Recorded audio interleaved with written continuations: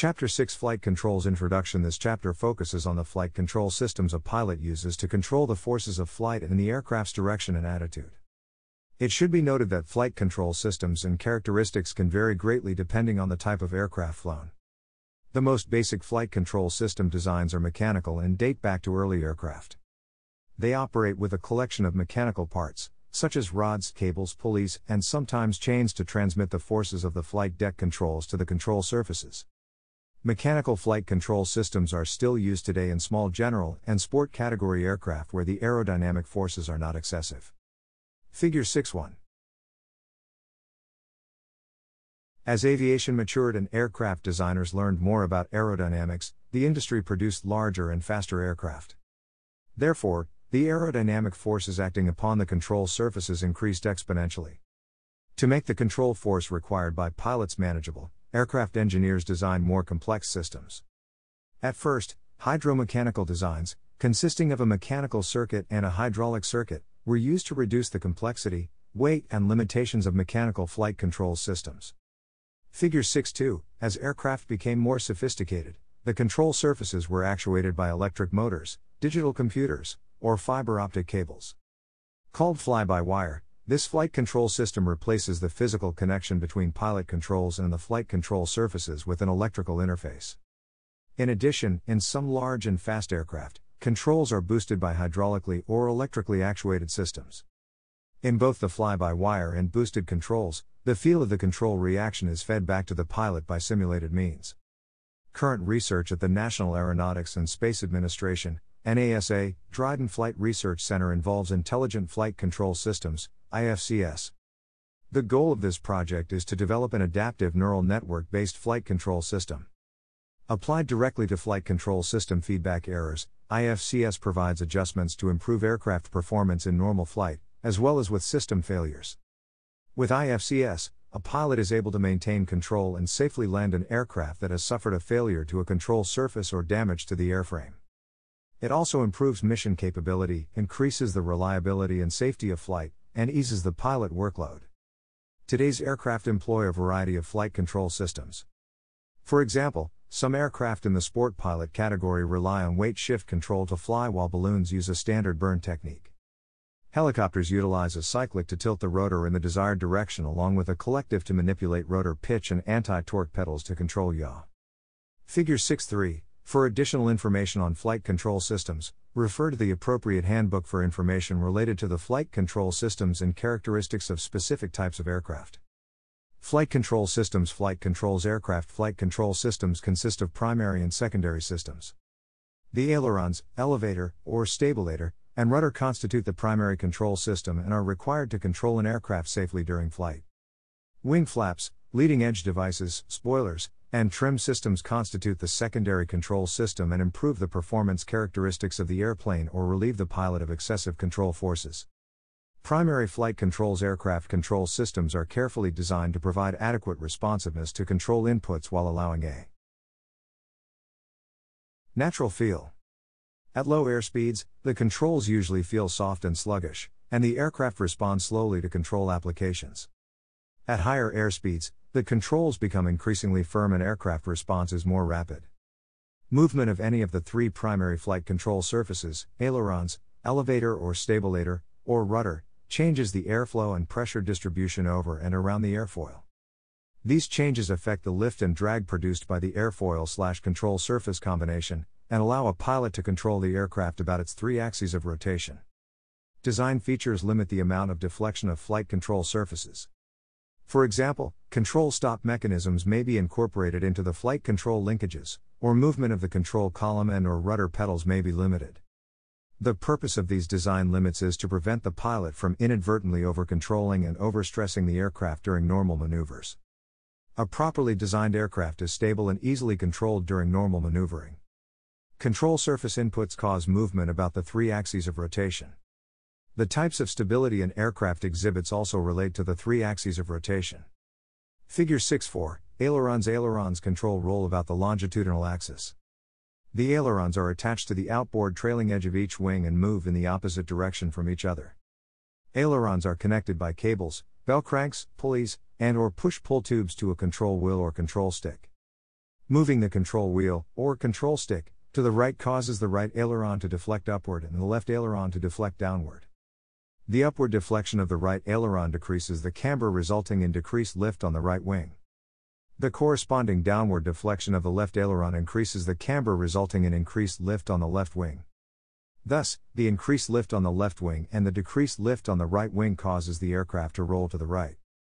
Adverse yaw: since the downward deflected aileron produces more lift as evidenced by the wing raising, it also produces more drag. This added drag causes the wing to slow down slightly. This results in the aircraft yawing toward the wing, which had experienced an increase in lift and drag. From the pilot's perspective, the yaw is opposite the direction of the bank. The adverse yaw is a result of differential drag and the slight difference in the velocity of the left and right wings. Figure 6.5, adverse yaw becomes more pronounced at low airspeeds. At these slower airspeeds, aerodynamic pressure on control surfaces are low, and larger control inputs are required to effectively maneuver the aircraft. As a result, the increase in aileron deflection causes an increase in adverse yaw. The yaw is especially evident in aircraft with long wingspans. Application of the rudder is used to counteract adverse yaw. The amount of rudder control required is greatest at low airspeeds, high angles of attack, and with large aileron deflections.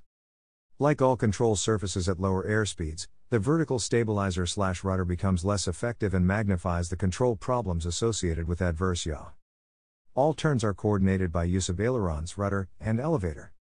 Applying aileron pressure is necessary to place the aircraft in the desired angle of bank, while simultaneous application of rudder pressure is necessary to counteract the resultant adverse yaw. Additionally, because more lift is required during a turn than during straight and level flight, the angle of attack, AOA, must be increased by applying elevator back pressure. The steeper the turn, the more elevator back pressure that is needed. As the desired angle of bank is established, aileron and rudder pressure should be relaxed. This stops the angle of bank from increasing, because the aileron and rudder control surfaces are in a neutral and streamlined position. Elevator back pressure should be held constant to maintain altitude. The rollout from a turn is similar to the roll-in, except the flight controls are applied in the opposite direction. The aileron and rudder are applied in the direction of the rollout or toward the high wing. As the angle of bank decreases, the elevator back pressure should be relaxed as necessary to maintain altitude. In an attempt to reduce the effects of adverse yaw, manufacturers have engineered 4 systems: differential ailerons, frisée-type ailerons, coupled ailerons and rudder, and flaperons. Differential ailerons: with differential ailerons, one aileron is raised a greater distance than the other aileron, and is lowered for a given movement of the control wheel or control stick. This produces an increase in drag on the descending wing. The greater drag results from deflecting the up aileron on the descending wing to a greater angle than the down aileron on the rising wing. While adverse yaw is reduced, it is not eliminated completely. Figure 6.6, frisée-type ailerons: with a frisée-type aileron, when pressure is applied to the control wheel or control stick, the aileron that is being raised pivots on an offset hinge. This projects the leading edge of the aileron into the airflow and creates drag. It helps equalize the drag created by the lowered aileron on the opposite wing and reduces adverse yaw. Figure 6.7, the frisée-type aileron also forms a slot so air flows smoothly over the lowered aileron, making it more effective at high angles of attack. Frisée-type ailerons may also be designed to function differentially. Like the differential aileron, the frisée-type aileron does not eliminate adverse yaw entirely. Coordinated rudder application is still needed when ailerons are applied. Coupled ailerons and rudder: coupled ailerons and rudder are linked controls. This is accomplished with rudder-aileron interconnect springs, which help correct for aileron drag by automatically deflecting the rudder at the same time the ailerons are deflected. 4. Example: when the control wheel, or control stick, is moved to produce a left roll, the interconnect cable and spring pulls forward on the left rudder pedal just enough to prevent the nose of the aircraft from yawing to the right. The force applied to the rudder by the springs can be overridden if it becomes necessary to slip the aircraft. Figure 6.8, flaperons. Flaperons combine both aspects of flaps and ailerons. In addition to controlling the bank angle of an aircraft like conventional ailerons, flaperons can be lowered together to function much the same as a dedicated set of flaps. The pilot retains separate controls for ailerons and flaps. A mixer is used to combine the separate pilot inputs into this single set of control surfaces called flaperons.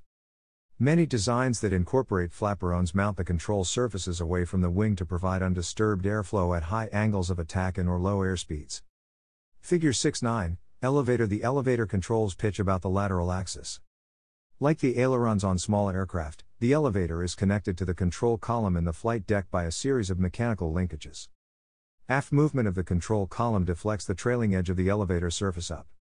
This is usually referred to as the up elevator position. Figure 6.10, the up elevator position decreases the camber of the elevator and creates a downward aerodynamic force, which is greater than the normal tail down force that exists in straight and level flight. The overall effect causes the tail of the aircraft to move down and the nose to pitch up. The pitching moment occurs about the center of gravity CG. The strength of the pitching moment is determined by the distance between the CG and the horizontal tail surface, as well as by the aerodynamic effectiveness of the horizontal tail surface. Moving the control column forward has the opposite effect. In this case, elevator camber increases, creating more lift, less tail down force, on the horizontal stabilizer/elevator. This moves the tail upward and pitches the nose down. Again, the pitching moment occurs about the CG. As mentioned earlier, stability, power, thrust line, and the position of the horizontal tail surfaces on the empennage are factors in elevator effectiveness controlling pitch. 4. Example, the horizontal tail surfaces may be attached near the lower part of the vertical stabilizer, at the midpoint, or at the high point, as in the T-tail design. T-tail. In a T-tail configuration, the elevator is above most of the effects of downwash from the propeller, as well as airflow around the fuselage and/or wings during normal flight conditions. Operation of the elevators in this undisturbed air allows control movements that are consistent throughout most flight regimes. T-tail designs have become popular on many light and large aircraft, especially those with aft fuselage-mounted engines, because the T-tail configuration removes the tail from the exhaust blast of the engines. Seaplanes and amphibians often have T-tails in order to keep the horizontal surfaces as far from the water as possible. An additional benefit is reduced noise and vibration inside the aircraft. In comparison with conventional tail aircraft, the elevator on a T-tail aircraft must be moved a greater distance to raise the nose a given amount when traveling at slow speeds. This is because the conventional tail aircraft has the downwash from the propeller pushing down on the tail to assist in raising the nose. Aircraft controls are rigged so that an increase in control force is required to increase control travel. The forces required to raise the nose of a T-tail aircraft are greater than the forces required to raise the nose of a conventional tail aircraft. Longitudinal stability of a trimmed aircraft is the same for both types of configuration, but the pilot must be aware that the required control forces are greater at slow speeds during takeoffs, landings, or stalls than for similar size aircraft equipped with conventional tails.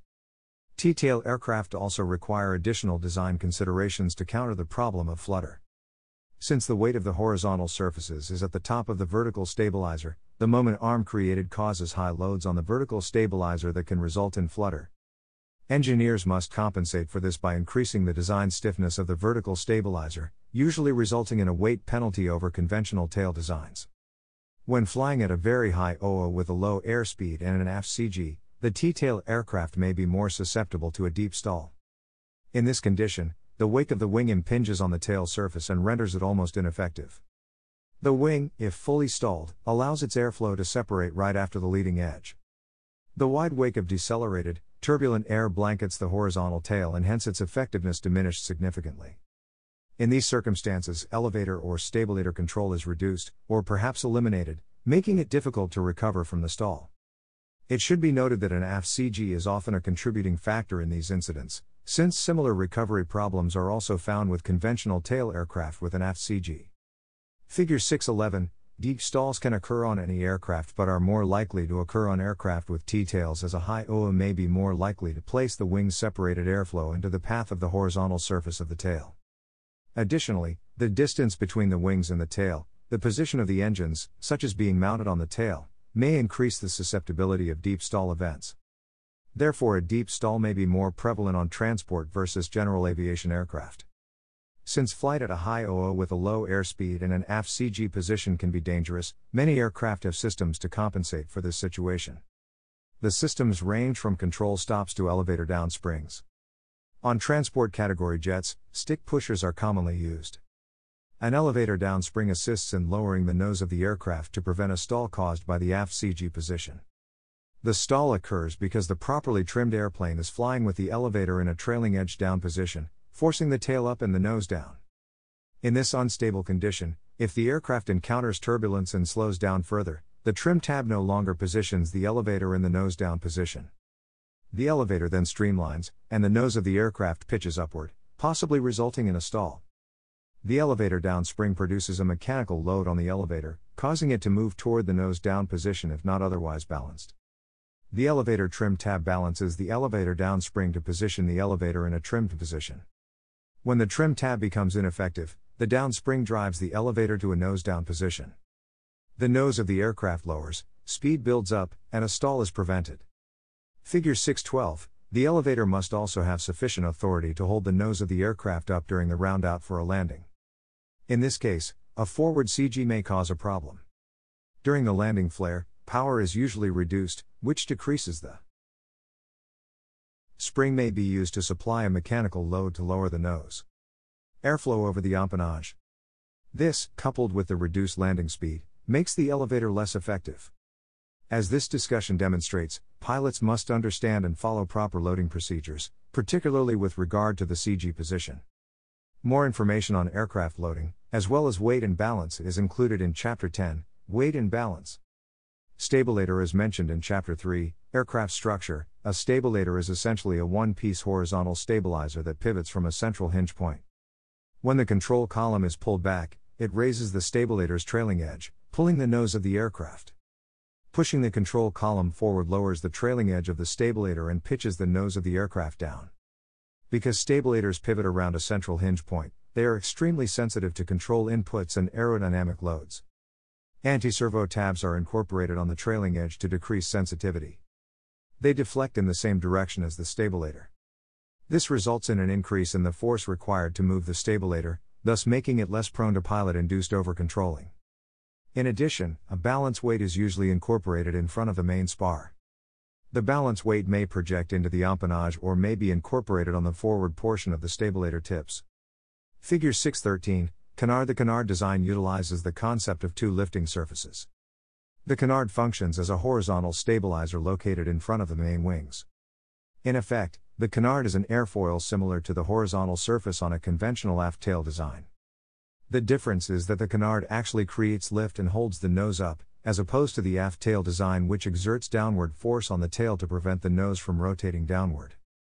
Figure 6.14, the canard design dates back to the pioneer days of aviation. Most notably, it was used on the Wright Flyer. Recently, the canard configuration has regained popularity and is appearing on newer aircraft.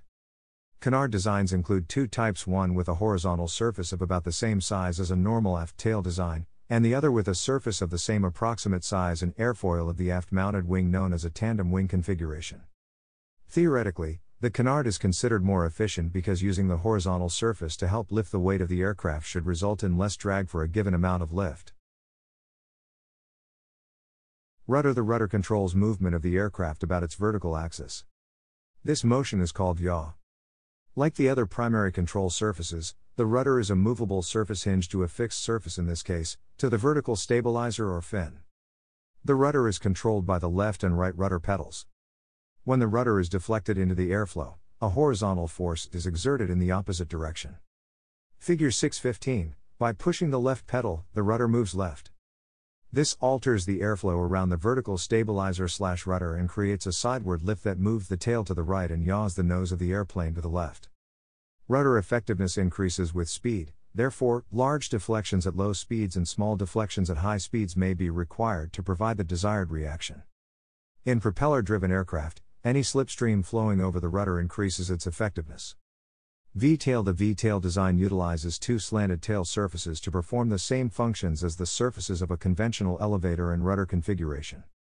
The fixed surfaces act as both horizontal and vertical stabilizers. Figure 6.16, the movable surfaces, which are usually called ruddervators, are connected through a special linkage that allows the control wheel to move both surfaces simultaneously. On the other hand, displacement of the rudder pedals moves the surfaces differentially, thereby providing directional control. When both rudder and elevator controls are moved by the pilot, a control mixing mechanism moves each surface the appropriate amount. The control system for the V-tail is more complex than the control system for a conventional tail. In addition, the V-tail design is more susceptible to Dutch roll tendencies than a conventional tail, and total reduction in drag is minimal. Secondary flight controls. Secondary flight control systems may consist of wing flaps, leading edge devices, spoilers, and trim systems.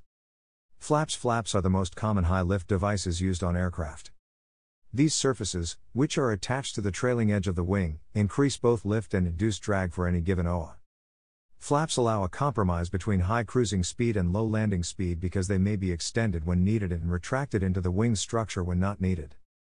There are 4 common types of flaps: plain, split, slotted, and Fowler flaps. Figure 6.17. The plain flap is the simplest of the 4 types. It increases the airfoil camber, resulting in a significant increase in the coefficient of lift, CL, at a given OA. At the same time, it greatly increases drag and moves the center of pressure, CP, aft on the airfoil, resulting in a nose-down pitching moment. The split flap is deflected from the lower surface of the airfoil and produces a slightly greater increase in lift than the plain flap. More drag is created because of the turbulent air pattern produced behind the airfoil. When fully extended, both plain and split flaps produce high drag with little additional lift. The most popular flap on aircraft today is the slotted flap. Variations of this design are used for small aircraft, as well as for large ones. Slotted flaps increase the lift coefficient significantly more than plain or split flaps. On small aircraft, the hinge is located below the lower surface of the flap, and when the flap is lowered, a duct forms between the flap well in the wing and the leading edge of the flap. When the slotted flap is lowered, high-energy air from the lower surface is ducted to the flap's upper surface. The high-energy air from the slot accelerates the upper surface boundary layer and delays airflow separation, providing a higher CL. Thus, the slotted flap produces much greater increases in maximum coefficient of lift, CL max, than the plain or split flap. While there are many types of slotted flaps, large aircraft often have double and even triple slotted flaps. These allow the maximum increase in drag without the airflow over the flaps separating and destroying the lift they produce. Fowler flaps are a type of slotted flap. This flap design not only changes the camber of the wing, it also increases the wing area. Instead of rotating down on a hinge, it slides backwards on tracks. In the first portion of its extension, it increases the drag very little but increases the lift a great deal as it increases both the area and camber. Pilots should be aware that flap extension may cause a nose-up or down pitching moment, depending on the type of aircraft, which the pilot will need to compensate for, usually with a trim adjustment. As the extension continues, the flap deflects downward. During the last portion of its travel, the flap increases the drag with little additional increase in lift. Leading edge devices. High lift devices also can be applied to the leading edge of the airfoil. The most common types are fixed slots, movable slats, leading edge flaps, and cuffs. Figure 6.18, fixed slots direct airflow to the upper wing surface and delay airflow separation at higher angles of attack. The slot does not increase the wing camber, but allows a higher maximum CL because the stall is delayed until the wing reaches a greater OA. Movable slats consist of leading edge segments that move on tracks. At low angles of attack, each slat is held flush against the wing's leading edge by the high pressure that forms at the wing's leading edge. As the OA increases, the high pressure area moves aft below the lower surface of the wing, allowing the slats to move forward. Some slats, however, are pilot operated and can be deployed at any OA. Opening a slat allows the air below the wing to flow over the wing's upper surface, delaying airflow separation. Leading edge flaps, like trailing edge flaps, are used to increase both CL max and the camber of the wings. This type of leading edge device is frequently used in conjunction with trailing edge flaps and can reduce the nose-down pitching movement produced by the latter. As is true with trailing edge flaps, a small increment of leading edge flaps increases lift to a much greater extent than drag. As flaps are extended, drag increases at a greater rate than lift. Leading edge cuffs, like leading edge flaps and trailing edge flaps, are used to increase both CL max and the camber of the wings. Unlike leading edge flaps and trailing edge flaps, leading edge cuffs are fixed aerodynamic devices. In most cases, leading edge cuffs extend the leading edge down and forward. This causes the airflow to attach better to the upper surface of the wing at higher angles of attack, thus lowering an aircraft's stall speed. The fixed nature of leading edge cuffs extracts a penalty in maximum cruise airspeed, but recent advances in design and technology have reduced this penalty. Spoilers found on some fixed-wing aircraft. High-drag devices called spoilers are deployed from the wings to spoil the smooth airflow, reducing lift and increasing drag. On gliders, spoilers are most often used to control rate of descent for accurate landings. On other aircraft, spoilers are often used for roll control, an advantage of which is the elimination of adverse yaw. To turn right, for example, the spoiler on the right wing is raised, destroying some of the lift and creating more drag on the right. The right wing drops, and the aircraft banks and yaws to the right. Deploying spoilers on both wings at the same time allows the aircraft to descend without gaining speed. Spoilers are also deployed to help reduce ground roll after landing. By destroying lift, they transfer weight to the wheels, improving braking effectiveness. Figure 619, trim systems. Although an aircraft can be operated throughout a wide range of attitudes, airspeeds, and power settings, it can be designed to fly hands-off within only a very limited combination of these variables. Trim systems are used to relieve the pilot of the need to maintain constant pressure on the flight controls, and usually consist of flight deck controls and small hinged devices attached to the trailing edge of one or more of the primary flight control surfaces. Designed to help minimize a pilot's workload, trim systems aerodynamically assist movement and position of the flight control surface to which they are attached. Common types of trim systems include trim tabs, balance tabs, anti-servo tabs, ground adjustable tabs, and an adjustable stabilizer. Trim tabs. The most common installation on small aircraft is a single trim tab attached to the trailing edge of the elevator. Most trim tabs are manually operated by a small, vertically mounted control wheel. However, a trim crank may be found in some aircraft. The flight deck control includes a trim tab position indicator. Placing the trim control in the full nose down position moves the trim tab to its full up position. With the trim tab up and into the airstream, the airflow over the horizontal tail surface tends to force the trailing edge of the elevator down. This causes the tail of the aircraft to move up and the nose to move down. Figure 620, if the trim tab is set to the full nose up position, the tab moves to its full down position. In this case, the air flowing under the horizontal tail surface hits the tab and forces the trailing edge of the elevator up, reducing the elevator's OA. This causes the tail of the aircraft to move down and the nose to move up. In spite of the opposing directional movement of the trim tab in the elevator, control of trim is natural to a pilot. If the pilot needs to exert constant back pressure on a control column, the need for nose-up trim is indicated. The normal trim procedure is to continue trimming until the aircraft is balanced and the nose-heavy condition is no longer apparent. Pilots normally establish the desired power, pitch attitude, and configuration first, and then trim the aircraft to relieve. Direction of movement of the elevator trim tab. Control pressures that may exist for that flight condition. As power, pitch attitude, or configuration changes, retrimming is necessary to relieve the control pressures for the new flight condition. Balance tabs. The control forces may be excessively high in some aircraft, and, in order to decrease them, the manufacturer may use balance tabs. They look like trim tabs and are hinged in approximately the same places as trim tabs. The essential difference between the two is that the balancing tab is coupled to the control surface rod so that when the primary control surface is moved in any direction, the tab automatically moves in the opposite direction. The airflow striking the tab counterbalances some of the air pressure against the primary control surface and enables the pilot to move the control more easily and hold the control surface in position.